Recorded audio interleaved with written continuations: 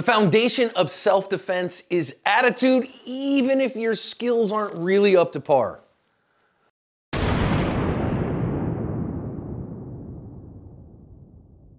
Hi everyone, welcome to today's lesson here at Active Self-Protection. I'm your host, John Correa. I had this one sent to me a million times. I wanted to wait just a little while to see what the news story said to bring it to you. It comes to us out of Los Angeles, California. Wilderness Tactical has been around for longer than the gun you're carrying has been, and they have been making high-quality products for concealed carriers for literally decades. I wear their low pro belt every year. The webbing is the best in the industry, and I won't wear anything else. If you're looking for a good CCW belt, check them out. Our self-defender here is a prominent, fairly wealthy man, comes home, he lives in a, he's got a little gate there, but a low wall, and two dudes jump it, and they followed him home from Starbucks or something. You're gonna see him walk down towards his front door to get his, get inside his house. He digs out his keys, and these guys are gonna come and jump him from behind. At least one of them is gonna get to him here, and you're gonna see he does. When he does, the guy kind of squashes his coffee all over him, draws his gun, starts going to work on these guys, and he doesn't hit a darn thing. But the fact of the matter is the gunfire drives them off. He didn't hit either one of them. Thankfully, they did not end up shooting at him, and they ran away. They have not been caught as far as I know. If you go read the news stories that I've linked in the description, this made a bit of splash on the national news. The Los Angeles County Sheriff's Department that issued his CCW suspended his CCW after this, which obviously I think is a pretty significant mistake. They've made some statements about that. Links is in the news story. Thankfully, he was okay here. I don't know if he has gotten his CCW back from the Los Angeles County Sheriff's Department yet, or if they've caught either one of these guys. As far as the day that this is made and posted, we haven't heard any updates. The self-defender here has given a boatload of interviews about this issue, as well as his CCW being revoked. He's an NRA member, so the NRA has played this one up pretty big. I think there's some tactical considerations that we need to talk about first. Remember that your driveway is a transitional space, and you can see here he's got kind of a low pony wall up, but that's not going to stop anybody from being able to come over it that wants to come over it, right? So the fact of the matter is your driveway, if you're not back behind the door, if you're in a garage that's not got the garage door closed, you're in a transitional space, and that's any place where people can attack with an element of surprise, get away quickly, and there are valuables present.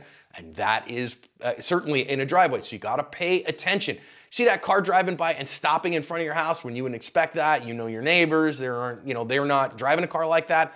You wanna pay attention. He doesn't catch that here, which I don't necessarily blame him for, but I'm saying part of carrying a firearm is paying attention to your world. So pay attention. Now instead, he's just kind of bebopping along, hanging out, whatever, and when these guys jump the fence, he doesn't hear him either. So use your ears in your self-defense. You might have heard him jump the fence there too. Now you notice what he's waiting on here is he's like, oh man, I gotta dig my house key out of my pocket. I want you to recognize when you're sitting in this place here, you should do some pre-planning and see, man, this is a really big problem in this particular case.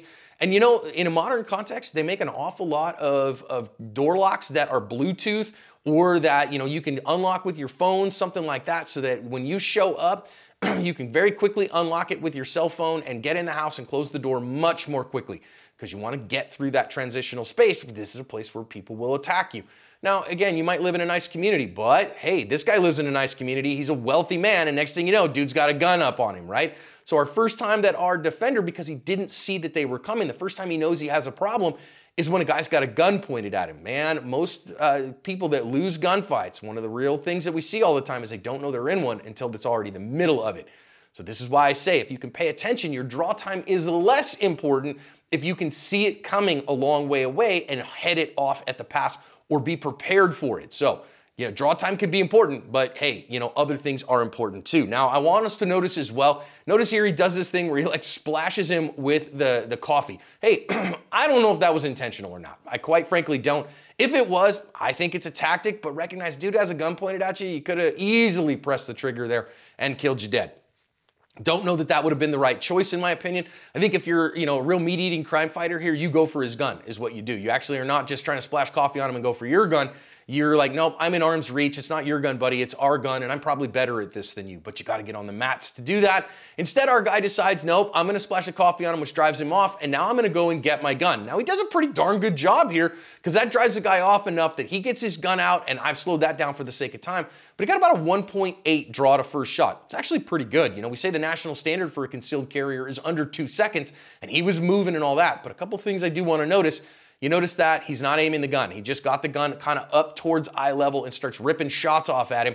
They're not even very good shots, friends, and that is a problem. That is a pretty significant issue. It's draw to first hit that's important, not draw to first rattlesnake rattle. And you notice here he rips off a shot at a 1/4 second split and another one, and he's just firing blindly with a fairly poor grip. Now, it's the worst day of his life. I don't want to give him too much crap about it, but none of these shots hit anything, okay? And remember, you're morally responsible for every round that leaves the muzzle of your firearm.